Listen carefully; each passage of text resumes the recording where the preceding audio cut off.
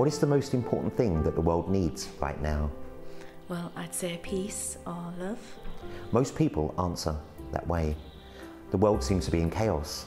The human seems to be in chaos. You cannot separate the human from the world. And what is the cause of this chaos? This chaos is how the human reacts to their emotion, how the human's been conditioned and taken over by their mind. So the conditioning is the problem? Absolutely. Each individual is conditioned from a young child. As they grow up, that conditioning separates them from each other and from other humans. So how would you say we can look at this conditioning or this problem and solve it?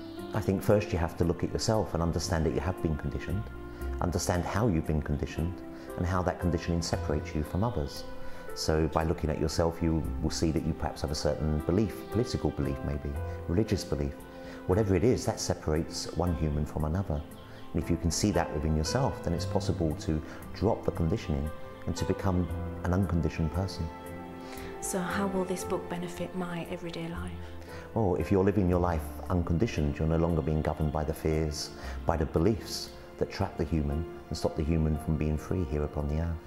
So if you could say what the truth is in a small sentence of what traps us all, what would you say?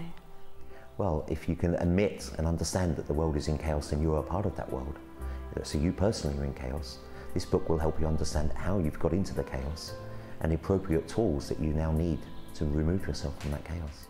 So if you could give me one tool right now that could help me with my life, what would you say that tool is? How about if I gave you two tools?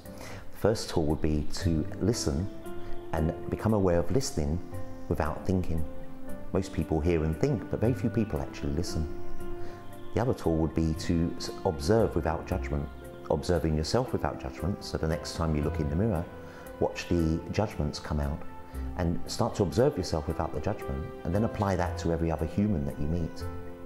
So what makes your message different to other messages that are out there? I don't know if there is a different message. There's only one truth, and if anyone's speaking the truth, then it will be the same as the truth that's in this book.